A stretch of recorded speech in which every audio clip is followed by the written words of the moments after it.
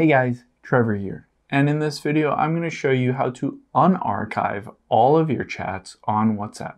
It's pretty quick and easy, so let's jump right in. Now I'm going to open up the WhatsApp app here, and you can see it says all of your chats are archived. Tap the pencil and paper icon to start a new chat. However, if they are all archived and I want to unarchive all of my chats, in here, I can tap on settings at the very bottom right here. And then I will tap on chats right under account.